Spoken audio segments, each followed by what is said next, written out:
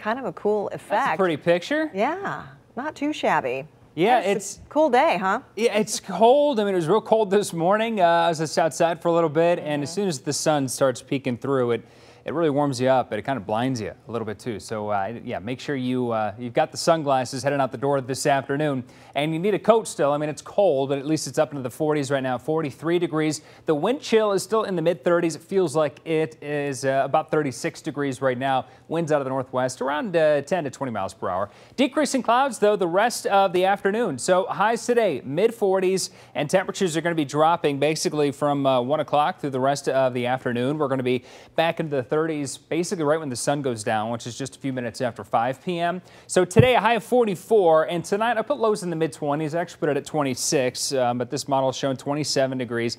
Mid-20s, some suburbs, maybe the lower 20s tomorrow morning. Very cold tonight, but the wind will be lighter, and we'll have a quiet start to the day tomorrow. It's going to be cold, and wind will be light, but we'll have increasing clouds right after the sun comes up tomorrow from the next storm system moving in from the southwest.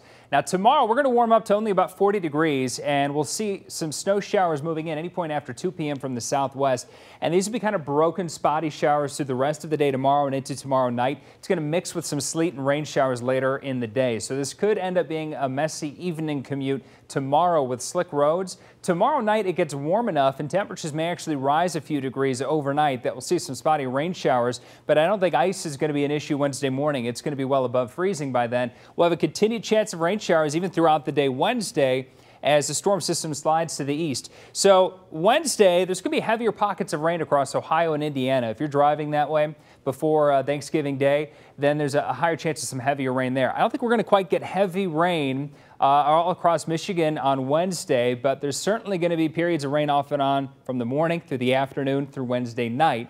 And then it winds down overnight Wednesday night, drying out in time for Thanksgiving Day. And Thanksgiving Day, a high of 52 degrees and a mild afternoon, a mild morning too. I think it'll start out cloudy, but we'll have decreasing clouds Thursday afternoon. So pretty nice weather for Thanksgiving Day, but if you have driving plans Wednesday across the state or anywhere south of Michigan, plan for rain and some wet roads. At least it's above freezing by then. 52 Thursday, 50 degrees for the high Friday, and mostly cloudy. But dry weather Friday and Saturday if you're putting up the lights maybe Friday or this weekend, dry weather for it.